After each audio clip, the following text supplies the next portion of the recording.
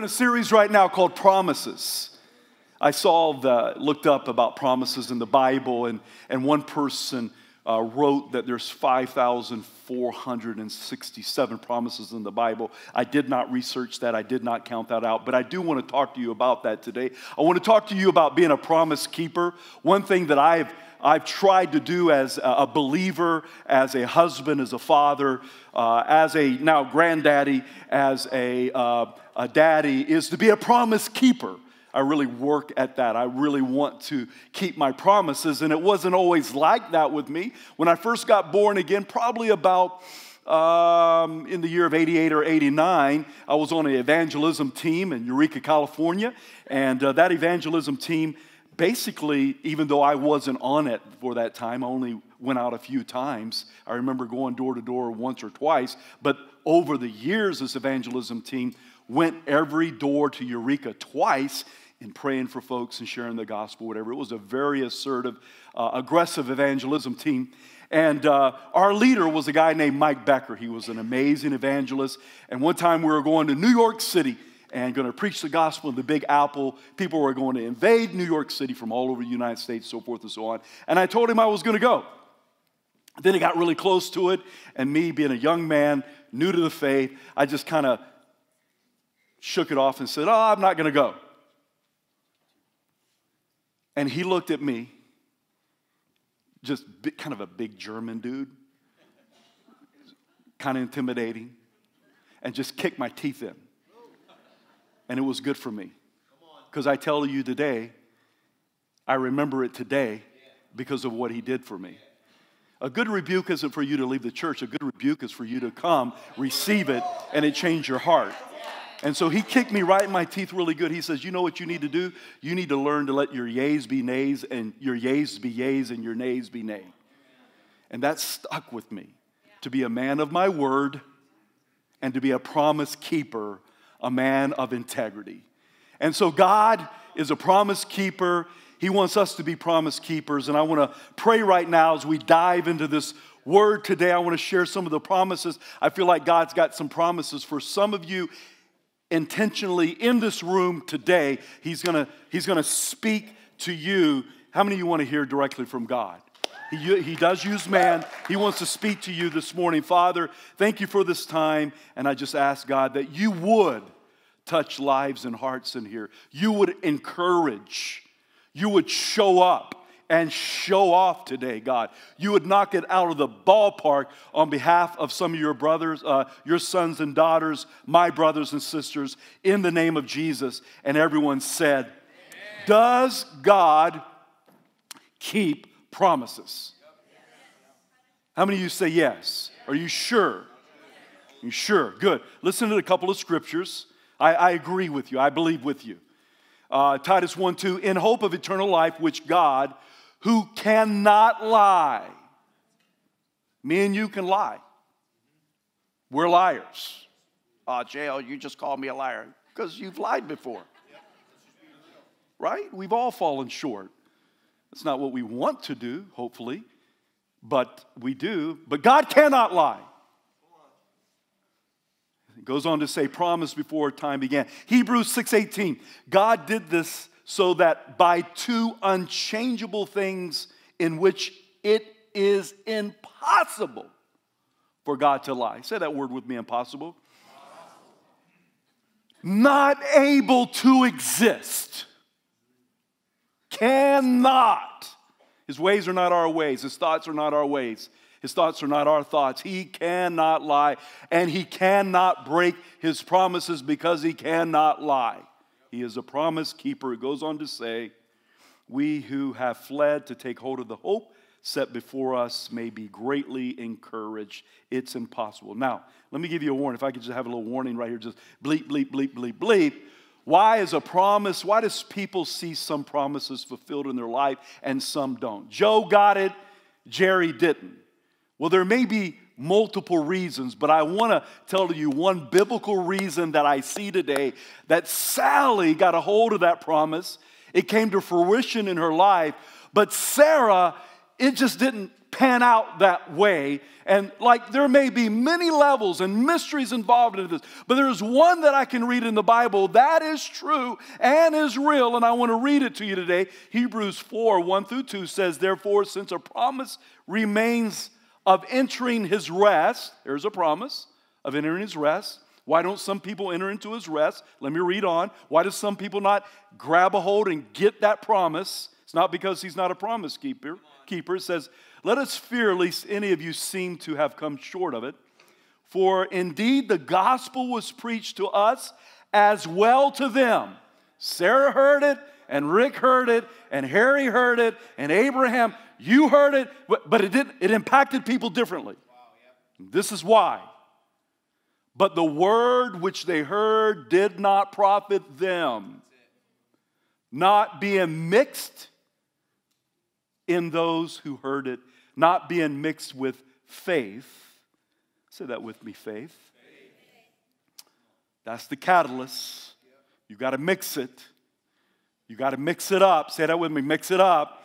Tell your neighbor right there, mix it up. Don't let them sit there looking at me like an owl. Tell them. Get them uncomfortable a little bit. We're not comfortable at Heart of the City Church, okay? Come on, tell them. Mix it up. You got to mix it up with faith. That word mix means to commingle, to combine, assimilate, to temper together, unite together. We don't want to be like water and oil when it comes to the promise and our faith. Are you following me? We want to be more like, you make those little spritzers, you put the what are they called? Water, help me out. Carbonated water and mix it with orange juice. It makes this really good. All of a sudden, it's a cool little carbonated drink, right? It's not like water and oil. You want to mix it up. You want to combine it. You want your promise to be mixed with faith. And then all of a sudden, you don't even know it's all united. It's all commingled. It's all together. And I tell you what, you're going to see something powerful come to fruition in your life. Now, don't sit there in your intellect and go, well, it just doesn't work that way with me. Just why don't you receive today that God might want to speak to your heart, that maybe he might want you to mix it up a little bit. We can sit there and just dissect stuff theologically. I just don't know if it's for today. Well, why don't you just step out of the boat and see if it's for today? Why don't you mix it up a little bit and God show off today. Mix it up. He touched their eyes saying, according to your faith, let it be to you. It's got to be according to your faith. I'm going to grab these promises today. I cannot make you grab it, Matthew. I can't make you grab it, Logan. I can't make you grab it, Bobby. I can't make you grab it, Risha. But I'm going to grab it. And I'm picking on them a little bit. But I'm going to grab the promises of God. But my faith be it unto me, and your faith be it unto you today. And I encourage you just say, Jesus, take the lid off my faith today. I want every promise that you have for me. Amen. I want to be the Joe that receives. Sometimes, we got electricians in here? Electricians? You're an electrician, okay. Be a good conduit of faith. Let me tell you, not a good conduit. You can kind of support me like electrician, man. A piece of dry wood is not the best conduit, is it? If I got a live wire there, I'm just going to get me a limb and just get that thing out of the way, right? But I don't want to pick up a piece of copper wire and do that because I'm going to be part of it. What happened to J.O.? Look at his hair. You want to be a copper live wire when it comes to faith. You want to be you don't want to be a stick in the mud. You might get a little shock because of the mud, but probably not. You want to be a live conduit, steel, metal, copper wire. Amen? There's some good conduits and there's some bad conduits when it comes to faith, when it comes to electricity. Promise number 1 today. I want to just go through some promises and just share in my heart and preach this a little bit if I can. If You are backed into a corner today, and you've been backed into the corner by the enemy, and you've been fighting. I got good news for you today. Here's a promise. It may not be for everyone, but it's going to be for someone who will own it. And sometimes God just begins to, this couple right here, you was just doing your hair like that. You're a great guy. Would you guys stand up for a minute? I feel like the Lord would even come to you today, coming into this new year, that He wants to encourage your heart. I feel like He wants to breathe. He wants to take you to another level by the power of His Holy Spirit. He's breathing upon you afresh. I think He's going to take you places that you have never been before. I think He's going to take, you better get ready. You better get ready. You better get ready. I see His touch upon you as a couple, as a family, on your children and your business. And I just sense a new presence, just a precious presence and anointing falling on you. He's going to begin to, I tell you what, you haven't seen anything yet. I believe that He's going to begin to speak to you. The things, the dreams that He's put in your heart, I believe that you're going to begin to see them come to fruition in the year of 2020. The promises, there's some things in the past that you've like, wow, I've just kind of given up on. But I tell you what, He comes to just take the dust off those areas of your life today. And I believe that He wants to come and touch your heart. I believe that He wants to bring great healing from the past. And I believe that He's going to cause you to dream again. He sees you today. He loves you. And He has an amazing purpose for your future. Do you believe that today? Man, He loves you. You are a wonderful couple. You are a wonderful couple. And I think you're only scratching the surface of what God has for you in the future. Amen. Sometimes, Holy Spirit, you just interrupt me and I'll just go with it. Amen. If that bothers you, I don't apologize. If you're in the corner, if you've been fighting, I got a promise for you today. It comes from Exodus 14:14. The Lord will fight. That's got to be up there. Yeah. Thank you. The Lord will fight for you. You need only to be still. Some of you have been fighting, and you've been fighting, and you've been fighting, and you've been fighting. Marriage or business or health or whatever it is, I want to let you know there's somebody in your corner, and he's not a cut man. There's somebody in your corner that's not the referee. There's somebody in your corner that's not just there to coach you. There's someone in your corner that wants to step out in the ring on your behalf and hook the enemy, jab the enemy. He wants to fight for you. But listen, you got to sit still. There's other translations of that scripture. You just need to be quiet. Can I give you my translation? You need to shut up. Is that okay? I don't mean to be rude. But sometimes you just got to be still. You've been fighting, and the enemy has been wreaking havoc upon your life, and God wants you to just kind of step aside, go at it. Just go ahead, Jesus, go ahead. Come on, He's Jehovah Nissi. He is your victory. He is your banner. Come on, He wants to fight on your behalf, but you got to let Him out into the ring right there. Come on, you've been in the 18th round for a long time, and I tell you today, if you will, come on, you got to mix it with faith. Mix it up. If you don't mix it with the faith, it's just going to go, whoop, I don't know who that was for. But I'm going to own that right there. That He wants to fight for me, and He wants to, would you rather fight for yourself, or would you rather let God fight for you? You want to fight for your marriage, or let God fight? You want to fight for your business, let God fight for you? You want to fight for your insanity, you want God to fight for you? I want to let you know that He says, just sit down. Be still. Be quiet. Joshua's telling them, hey, we're going to walk around this city. You know what I want you to do? I don't want you to say a word. You know why He told them to shut up? Because walking around the city like this, you're like, we're going to win because we're walking around the city. Where's my swords? Where's my hand grenades? Joshua, I could hear it right now. He knew that they would start whining and complaining. Joshua done lost his crazy mind right there. He done lost his mind. He just, we need to go back to Egypt. We need to go die up in Egypt right there. And he said, hey, don't say a word. And finally they shouted, and the walls came down, and there was a great. God is a promise keeper. Would you hand me that right there? You know, for Noah, 40, I'm not going to shoot it today because I've been known to shoot a bow in church. It's been a while. I will. But you know what God did? Rained for 40 days and 40 nights, flooded. Just water was there for a lot longer than 40 days and 40 nights. But it rained for 40 days and 40 nights. And all of a sudden, everything was destroyed. I don't know if the fish died. I don't know. Dave, can you tell me if the fish died? Maybe you can let me know, okay? I don't know if the fish died. But everything that I knew, beasts, all but 8 people died. And at the end of it, God makes a covenant. He is a promise keeper. And he put his bow in the air. If you look in the original, it says bow. I like that because I'm an archer. I'm like, God is an archer. Come on, man.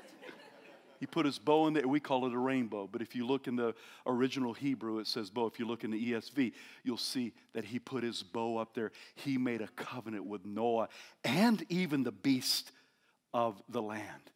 We're not going to drown to death ever again. Amen? Because he's a promise keeper, you guys. He's in your corner. He wants to fight for you. You got to step aside. To the one who is weary today, promise number 2. Weary because you've been fighting, wore out, feel like fainting, just want to lay down like Elijah underneath the tree. God, just go ahead and take me. If you're weary today, here's a promise for you. Isaiah 40:29. He gives strength to the weary and increases the power of the weak. We sang about it a few minutes ago. Those who wait upon the Lord. I was studying beside the river this week, and this beautiful, beautiful eagle come flying down the river. Those who wait upon the Lord, they're going to renew their strength like an eagle. You'll run and not grow weary, walk and not faint. Those who wait. If you're weary today, I want to let you know that when you're weak, he's strong. Gideon, I don't need all them guys. Go down. Just, hey, I want to get the glory. And he takes 300 men and he goes and fights the battle. Why? Because when you're weary and God gets the glory, you're going to know where it came from. You're going to be knowing that he's the one that's going to distribute strength inside of you. He's the one that's fighting your battle. He's the one that's going to win for you. Come on, if you're weary today, look to him. Number 3, promise to the fearful. I think fear is the number 1 tactic of the enemy. Fear. I'm telling you, there is so many phobias today. They got a phobia for everything. People are struggling with anxiety. I've been in that boat. I'll tell you that right now. Fear, if you don't do something with fear, fear is like a fire. And it will just continue to consume your life and take more territory of your life, to control your life. Fear would like to keep you at home by yourself, all alone, all up in a closet, just you and your buddy fear. But I'm here to tell you right now that God wants to move on your behalf. Here's a promise for you today. Isaiah 41:10. Fear not, for I am with you. Do not be dismayed. Be not dismayed, for I am your God. He says this. 3 I wills. I love I wills. It's like he's just kind of making a covenant with you. He's just kind of marrying you in these areas today. He says this is, I will strengthen you. Yes, I will help you. I will uphold you with my righteous right hand.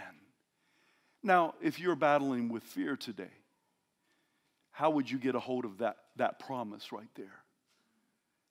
You better mix it up. You better own it today. Because I'm telling you, all those promises are for those who's going to grab them, who's going to confess them. I'm going to go over that in a few minutes a little bit on how to hold on to promises. But I want to let you know today, you got to mix it with faith if it's going to happen. Or I might as well just read 3 little pigs up in here. Just 3 little pigs, little fable. Because it's nothing but a fable. That is nothing but a fable unless you mix it up with faith. I got to tell you that right now. Mary having a baby, a virgin having a baby, that's a fable. Unless you mix it with faith and then you know it's true. Because it's not a fable.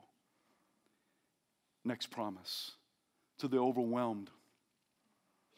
Feel like waters is coming over your life. If it's not the water, it's the fire. All of a sudden you're standing in the fire, being consumed. He's got a promise for you. This is for somebody today. Isaiah 43:2. When you pass through, will you say that very important word with me this morning, through? Don't be standing all up in the water. Don't stand out in the middle of the river. Don't stand in the middle of the fire. Don't just stand there. Oh, I'm a Christian, just what I must, I just got to. No. He says when you go through. Look. When you pass through the waters, I'll be with you. When you pass through the rivers, they will not sweep over you. When you walk through the fire, you will not be burned. The flames will not set you ablaze. Shadrach, Meshach, and Abednego. Shadrach, Meshach, and Abednego. Shadrach, Meshach, and Abednego. Shadrach, Meshach, and Abednego. I'm the only one excited about this today, but I'll be excited by myself. Shadrach, Meshach, and Abednego. Shadrach, Meshach, and Abednego. Oh, Jay, I've heard you done that before. Don't let familiarity get in your heart because God might want to help you in your fire today. Shadrach, Meshach, and Abednego, if you don't fall down, if you don't bow at this idol, along with all the other gods they already developed, but this new idol, we're going to throw you in the fiery furnace. Well, we're not going to bow. And they even went to this point. But if not, the king comes back to him, well, if you're ready to bow. No, we're not bowing. And they said this, but if not. But if not, they had no assurance that they wasn't going to snap, crackle, and pop. They had no assurance. The king is upset. His face is all jacked up, sideways, disfigured. Turn the heat up 7 times. But if not, we would rather burn.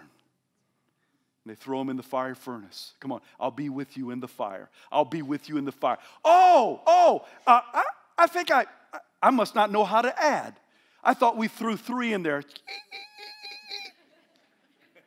There's 4. What's going on? Open the door.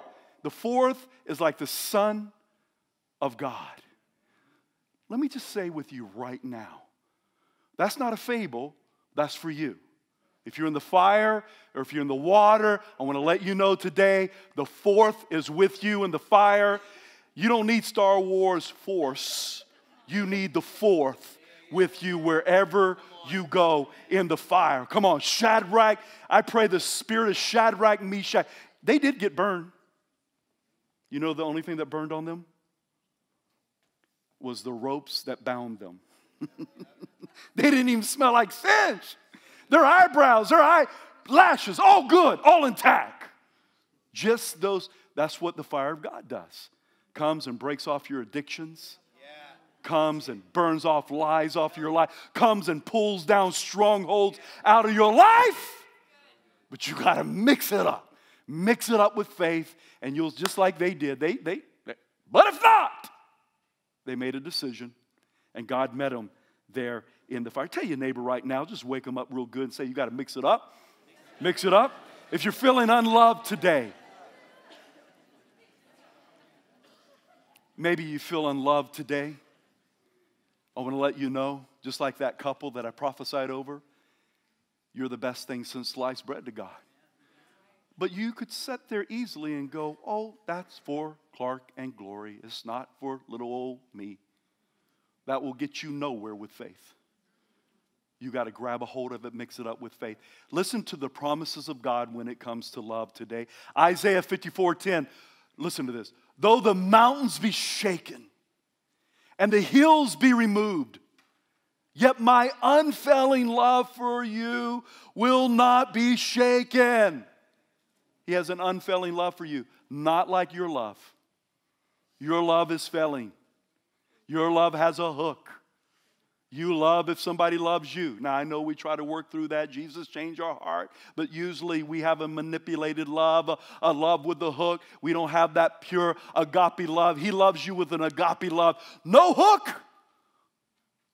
Unrelentless, unconditional love. That's the way that we want to love, amen? We fall short in that. He goes on to say, yet my unfailing love for you will not be shaken, nor my covenant of peace be removed, says the Lord, who has compassion on you.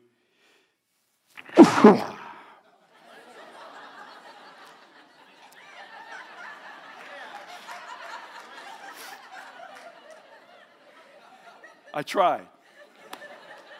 Here's another one, Romans 8:20, 38, 39. Look at this, look at this. See, you can read through you can read through scriptures like this. Oh, I'm convinced that neither in death nor life. Don't read the scriptures like that. Read it like this. For I'm convinced. Paul's like, hey, I might be all up in jail. I'll write letters from jail. But I am convinced. Are you convinced today? Are you convinced today? The Holy Spirit wants to come and renew your hearts and minds today. He wants you to walk out of here convinced that you are loved. Nothing's going to separate you from the love of God, which is in Christ Jesus. Listen to the word.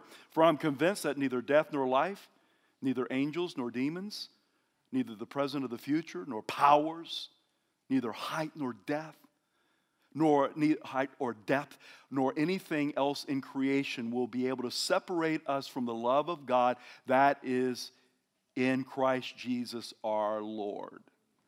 Do you think that God loves you because you're lovable? And you're nice? And you're kind? We really aren't that lovable. Do you know why He loves you? He loves you because He's love. You know why you're able to love? Because He first loved you. And He wants you to experience His love. He wants you to love. Do you know that He wants you to love yourself? Oh, JL, that just sounds weird to me. Just love myself. I'm not saying be weird. Don't be walking around and go, I just love myself and I'm the best thing.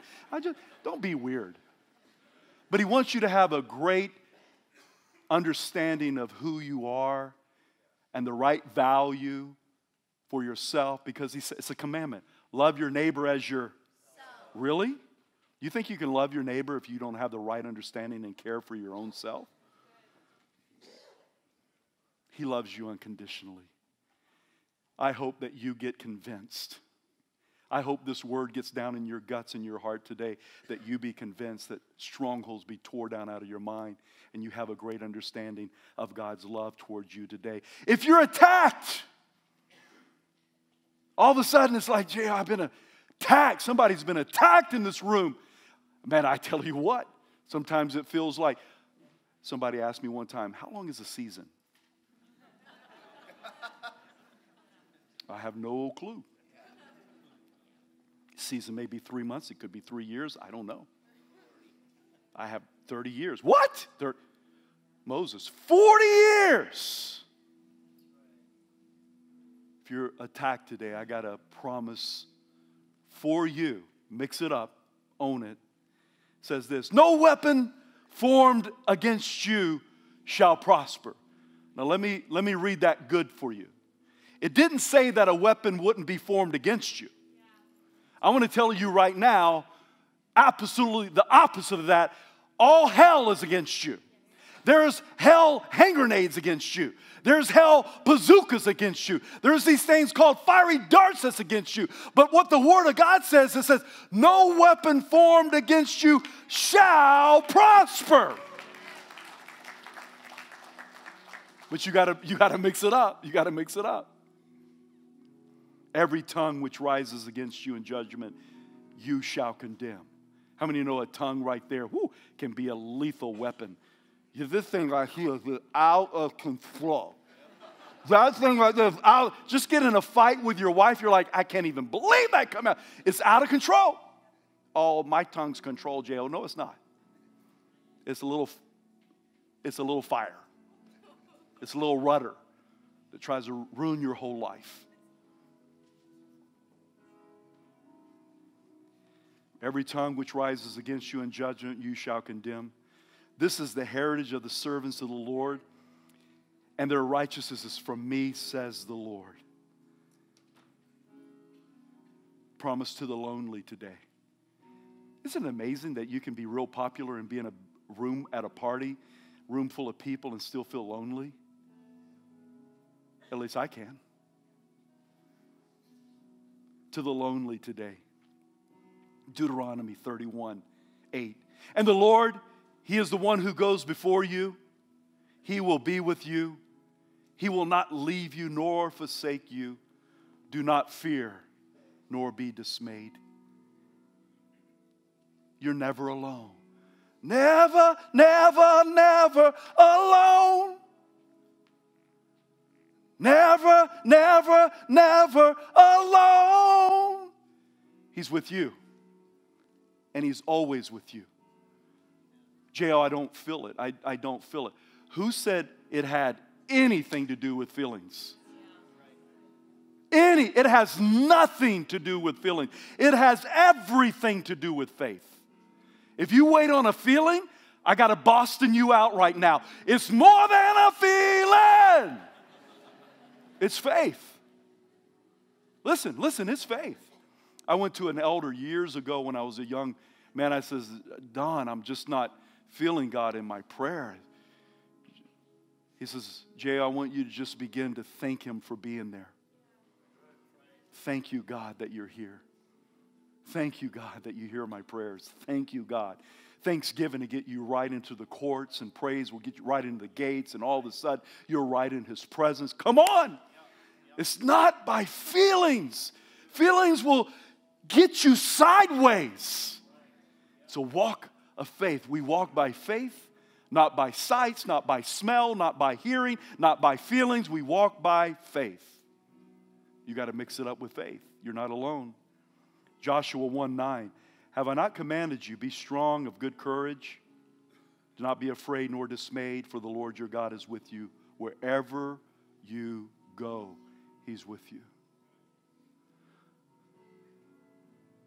To the one who is mentally ill today or afflicted in their mind, sometimes we read the scripture and we connect it totally to fear, and I get it. I've used it that way. But I want to read the whole scripture because I want to let you know that God wants to touch your mind today. For God has not given us a spirit of fear. Amen. Fear is a spirit. It's not from God. But He says this, but the power and of love and of go with me, church, and that's His promise. It's His promise. He wants to remove anxiety and OCD, and He wants to remove depression, and He wants to remove these. He wants to heal your mind and your soul. He wants to give you an absolute sound mind. Sometimes you got to fight. Sometimes He fights. Sometimes you have to discipline. I'm going to renew my mind. But this is a promise He has for you and I, is a sound mind. I'm going to skip to this one right here, promise to the sick. Here's a promise. Sometimes it's hard to grab a hold of when you're sick, to grab a hold of a promise. Because when you're sick, it's easy to articulate and read the Word of God through your sickness. Did you follow that?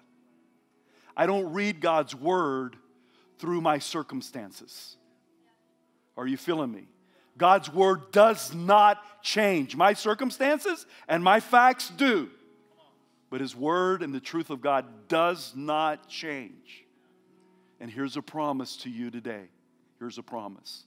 You may not be walking in it right now. You may be battling in it, but it's still a promise to you. He himself bore our sins in his own body on the tree, that we, having died to sins, might live for righteousness, by whose stripes you were healed. Well, J.R., I don't feel like it. Please, please, please don't go by your feeling, Hun Clark. I've seen Clark bald-headed, not because he shaved his head, battling in the hospital, tumor in his chest. I want to let you know, you may be in a war for your life today, but by his stripes, you were healed. Will you join with me to grab a hold of that promise today for your life? Will you? Because it's easy in the middle of the battle to read that scripture through your circumstances and through the eyes of one who is sick. We have to read it through the eyes of Jesus Christ. By his stripes, we were healed. Is there mystery involved in that? Yes, there is. Paul left people sick. I want to tell you right now, you're going to be healed here or you're going to be healed in heaven. You're going to be healed. But listen to me, listen to me. Let's believe for right here, because he comes to give you life and life more abundant. Can we believe for that? Are you with me, church? Don't go PGA golf on me right now. Let's stand on the promises.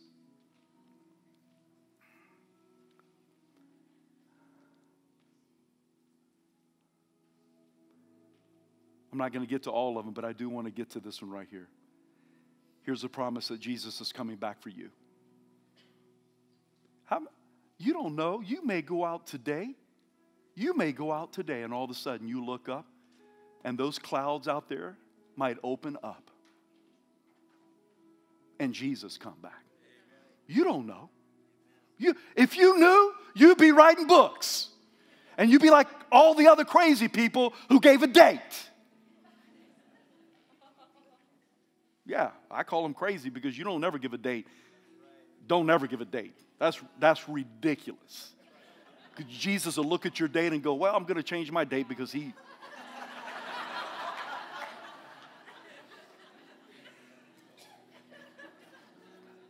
Here's a promise. Look, I'm coming soon. My reward is with me, and I will give to each person according to what they have done. I am the Alpha and the Omega, the first and the last, the beginning and the end. Tell your neighbor right now, he's coming back. He's coming back. He's coming back. He's coming back. I want you to watch this video right now through the eyes of an old preacher for the one who's a promise keeper to you today. Listen to this. The Bible says, my king is the king of the Jews. He's the king of Israel. He's the king of righteousness. He's the king of the ages. He's the king of heaven. He's the king of glory. He's the king of kings. And he's the Lord of lords. That's my king. I wonder, do you know him? My king is a sovereign king. No means of measure can define his limitless love. He's enduringly strong. He's entirely sincere. He's eternally steadfast. He's immortally graceful. He's imperially powerful. He's impartially merciful. Do you know him? He's the greatest phenomenon that has ever crossed the horizon of this world. He's God's Son. He's a sinner's Savior. He's the centerpiece of civilization. He's unparalleled. He's unprecedented. He is the loftiest idea in literature.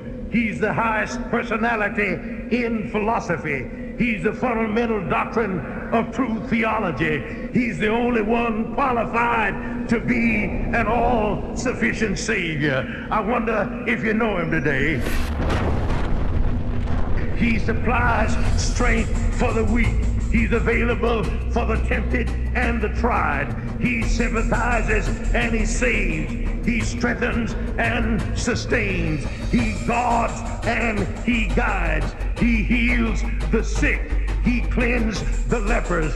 He forgives sinners. He discharges debtors. He delivers the captives. He defends the feeble. He blesses the young. He serves the unfortunate.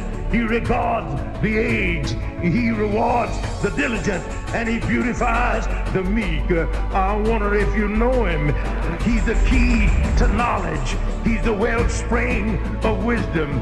He's the doorway of deliverance. He's the pathway of peace. He's the roadway of righteousness. He's the highway of holiness. He's the gateway of glory. Do you know him? Well, his life is matchless. His goodness is limitless. His mercy is everlasting. His love never changes. His word is enough. His grace is sufficient.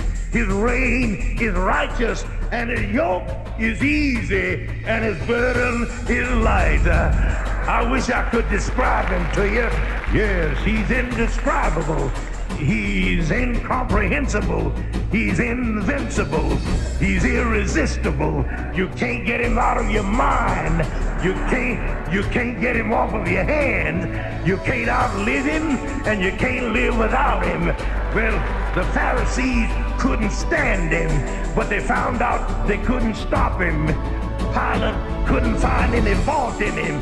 Herod couldn't kill him. Death couldn't handle him. And the grave couldn't hold him. Yeah! That's my king. That's my king. Amen. I wonder, do you know him today?